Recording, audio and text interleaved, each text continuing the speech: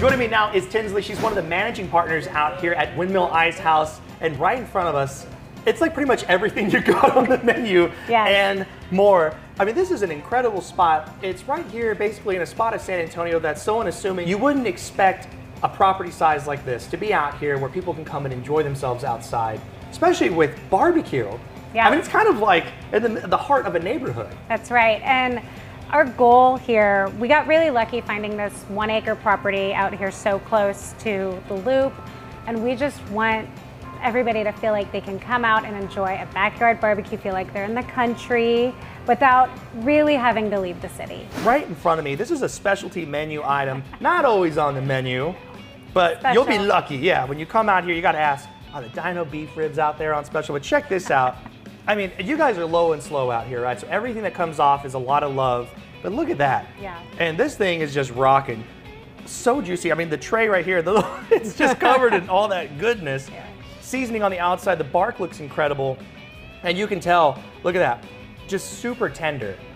And that's how you know that this is ready to rock and roll. I gotta take a bite out of this thing. Absolutely, I've been waiting. I'm going in for the real deal, y'all.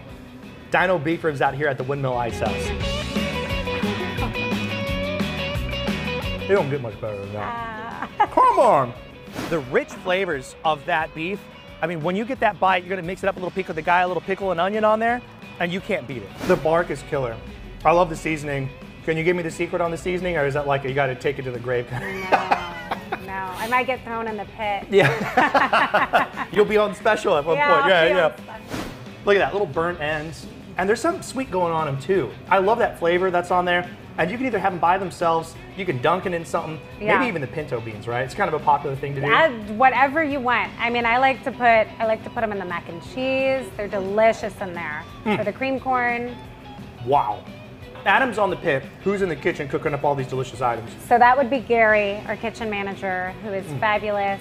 Greens, mac and cheese, I know, green the green, yeah. We wanted to add some just, you know, other than the typical just barbecue sides, the collard greens. Should we do it? And we should. That's a shut your mouth bite right there. Woo! Check this out, y'all. You can already tell. Holds up on its own weight, you pull on it, falls apart. That's good brisket, okay? Nice little bark on there, smoke ring as well. Trimmed nicely so you got some fat. And you have 2 sauces as well, which is kind of like blasphemy in Texas. Yeah. But if you got it, why not? I mean, that's kind of where it's all transforming. See, and you went for the mustard. I did go for the mustard sauce. You went for the mustard. This is the brisket with their mustard sauce that they're making in-house in case you're a sauce person. Here we go. Give them some love. Woo! Now, if you have enough time to try everything on the menu, I highly recommend trying just a little bit of everything, right? You got turkey, you have the chicken, sausages, brisket. You also have the white bread tortilla option, which is, you know, dealer's choice. Pickles, onions, all the side items. The collard greens are outstanding. So are the green beans, the pinto beans, the cream corn.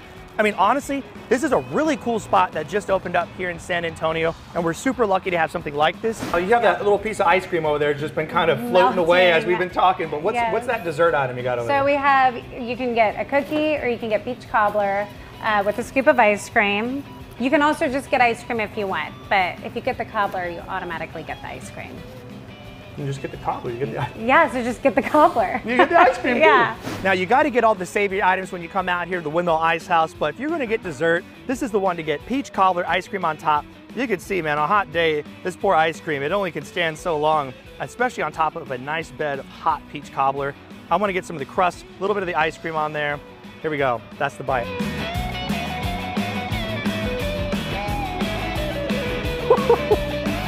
Now, that's peach cobbler, man. This place is awesome. But you guys come out here, the Windmill Ice House. I mean, just right down the road, right off 410 in Nacogdoches. This is the spot to come to. So many options. I got to keep going in, though. You know, this Dino beef ribs where it's at. Follow them on social media to know when they got it. All right, I got them for more mac and cheese. Here we go. Yeah.